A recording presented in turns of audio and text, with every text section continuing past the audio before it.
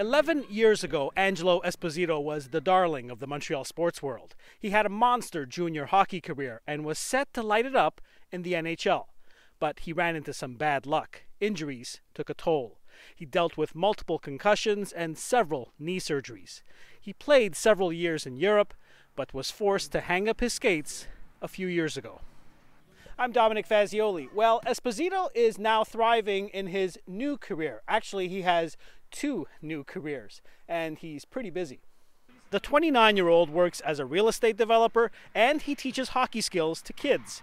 He's a player development coach at a sports complex in West End, Montreal, and at a school in Westmount.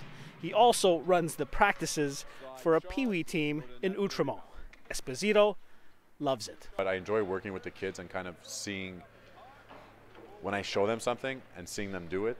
And then, the first few times it's hard.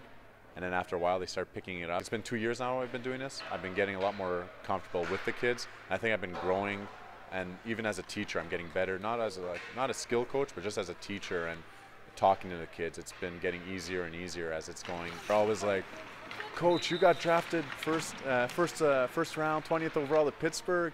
You play at the World Juniors. You scored the game-winning goal." I'm like, "So, did you go online and Google me?" And they're like, yeah, we saw all your pictures and your goals. Tu prends ta shot, all right? Arrête devant le but. Yes, there is disappointment I never got to play in the NHL, but it's part of life and everything happens for a reason. And, I've managed to create something good, and I'm working to get become even more successful. Esposito says he's in a good place right now, but he does admit that he sometimes misses being in the locker room with the boys. So we asked him, would he one day consider a coaching opportunity in the big leagues?